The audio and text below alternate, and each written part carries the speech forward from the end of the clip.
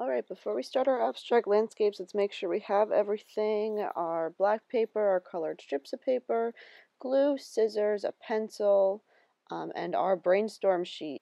If you haven't done the brainstorm sheet, make sure to do it. Check out the instructions above the video.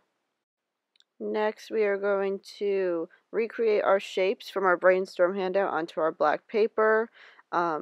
Using your pencil, make sure to recreate all of those shapes. You do not have to do this step. I'm just quickly outlining my pencil lines in marker so that you can see them.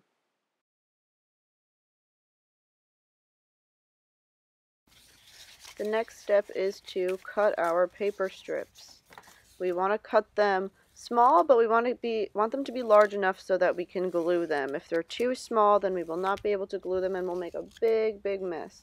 So look at the size that I am cutting them, and in a moment I will compare them to the size of my hand so you can see the size of them.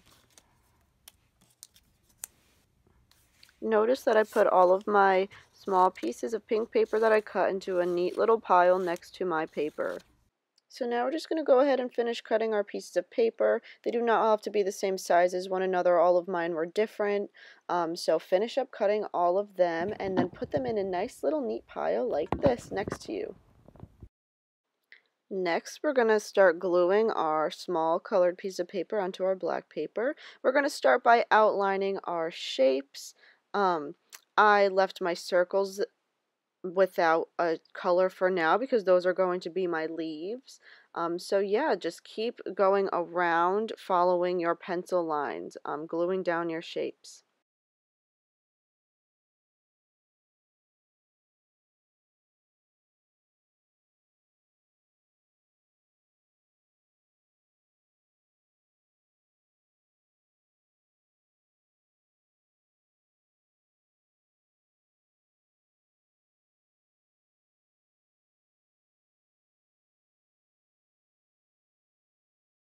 So I finished outlining two of my shapes. I have one more to go.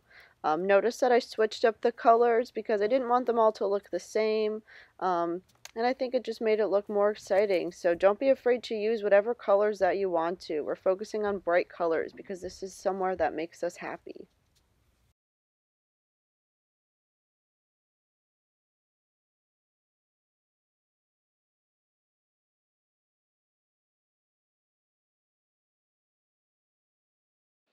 After I've outlined all of my shapes with my colored paper, it's time to use more colored paper to fill them in.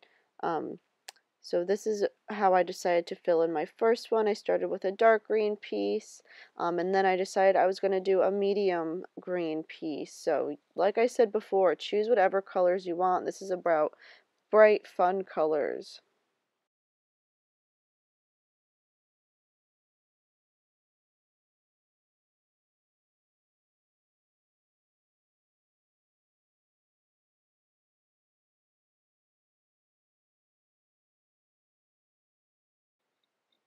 So now that I have finished my trees, now I'm going to go ahead and use some different colors for my leaves. I was thinking about some fall trees here, so I decided to use some pink and some orange. And on my paper, I put those where I drew my circles because that's where I decided that my leaves would be. So finish up by adding your final details to your piece, and you have created an abstract landscape inspired by Alma Woodsy Thomas. I can't wait to see your creations. Don't forget to post them to Google Classroom and click submit. I can't wait to see them.